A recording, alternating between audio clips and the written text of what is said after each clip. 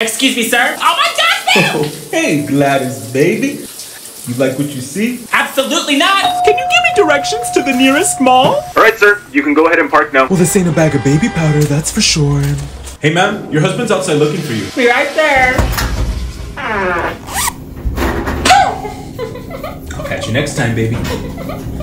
Are people this lazy to walk to the bathroom? Man, this lady right here tried to break into my truck while I'm napping. I'm just trying to make some money. You've been on the road for a week. And I told you I was married.